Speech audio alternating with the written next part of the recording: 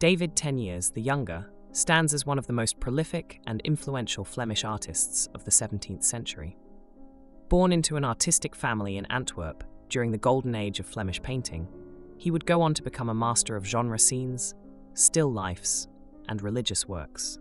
His particular genius lay in depicting everyday life with remarkable attention to detail and technical virtuosity, while simultaneously serving as a court painter and an important figure in the development of art collecting and curation.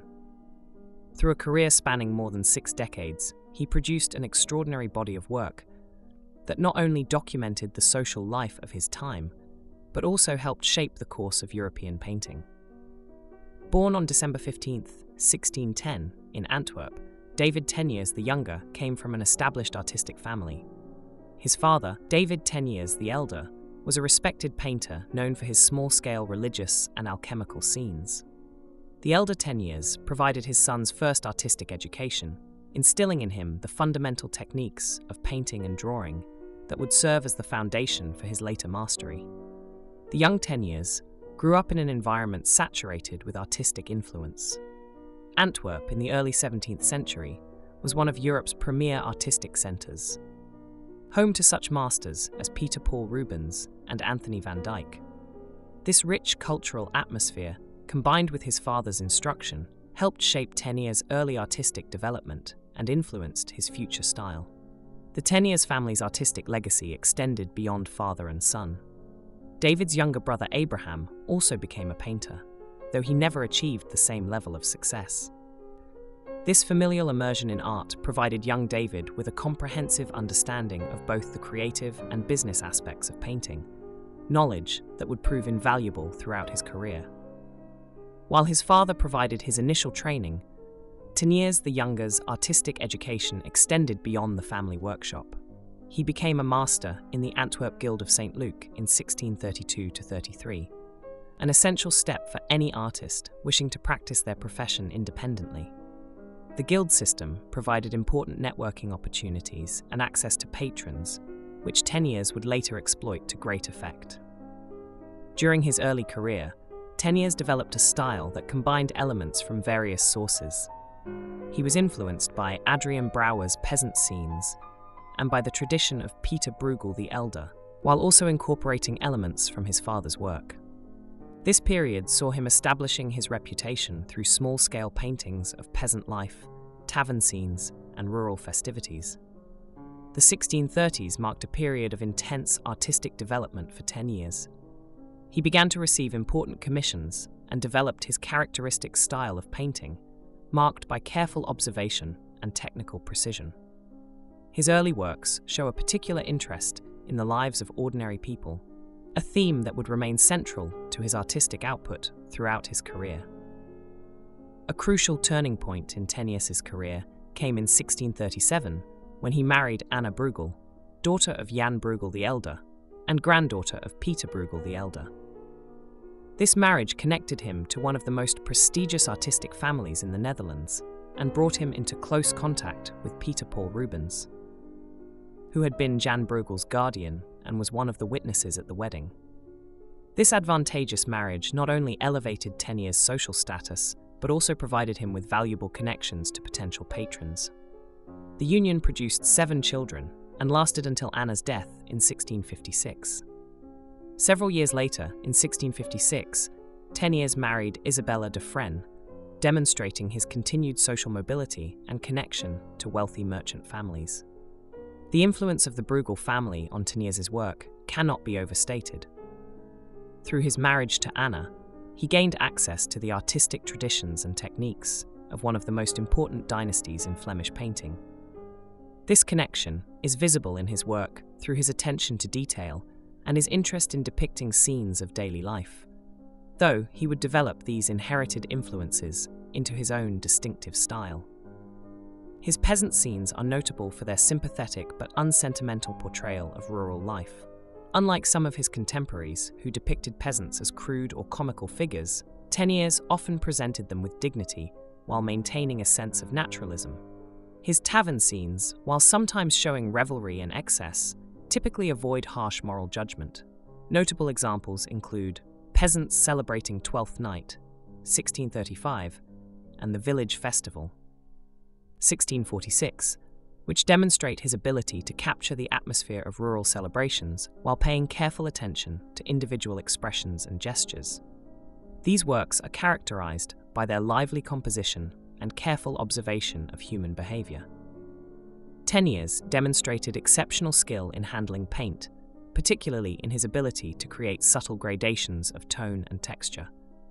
His technique was characterized by thin, fluid brushwork and a sophisticated understanding of light and atmosphere. He was particularly adept at rendering different materials and surfaces, from rough peasant clothing to gleaming metal vessels. His mastery of paint handling is evident in works such as The Alchemist, 1649, where he depicts various metallic and glass surfaces with remarkable precision. His ability to render textures and surfaces made him particularly skilled at still-life elements within his genre scenes. Beyond his technical abilities, Teniers was a master of composition.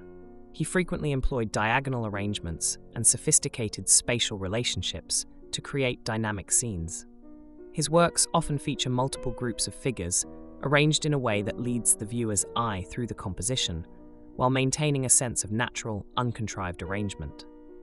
His work typically employed a restricted palette, dominated by browns, greys, and earth tones, punctuated by carefully placed touches of brighter colors.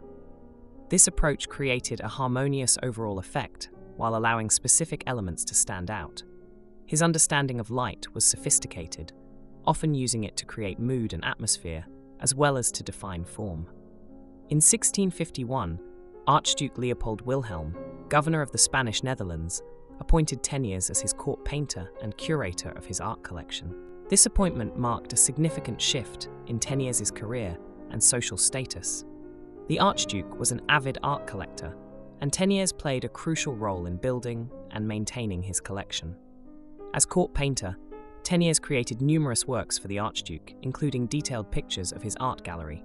These gallery paintings represent an important innovation in art history, as they provide valuable documentation of collecting practices and the display of art in the 17th century.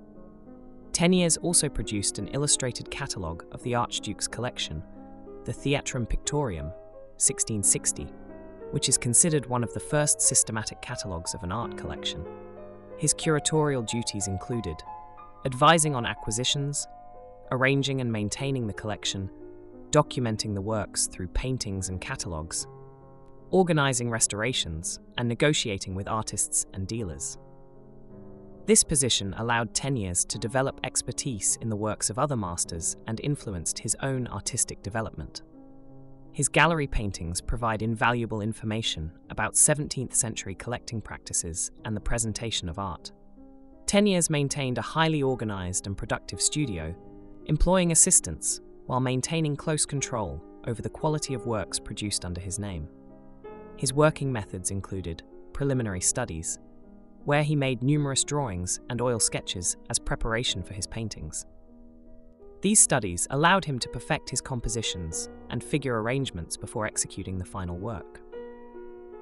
Materials and techniques, where Teniers typically worked on oak panels for smaller works and canvas for larger compositions. His paint handling was remarkably consistent throughout his career, characterized by thin, fluid applications of paint and careful attention to surface texture. Workshop organization, where his studio was organized to maximize efficiency while maintaining quality. He employed assistants for routine tasks while reserving the most important elements of each painting for his own hand. Legacy and impact, where David Teniers the Younger's influence on art history extends far beyond his own lifetime. His works were widely collected and copied during his lifetime and after his death. His work reflects these historical developments while also contributing to their evolution. His ability to adapt to changing artistic tastes and social circumstances while maintaining his distinctive style demonstrates both his artistic integrity and his practical understanding of the art market. David Teniers the Younger emerges as a pivotal figure in 17th century art history, bridging the gap between traditional Flemish genre painting and more refined court art. His technical mastery, versatility, and innovative approach to both painting and art curation mark him as an artist of exceptional importance. His influence extended beyond his own artwork to shape the development of art education, collection, and documentation practices. His legacy continues to influence our understanding of 17th century life and art, while his paintings remain valuable examples of technical excellence and keen observation.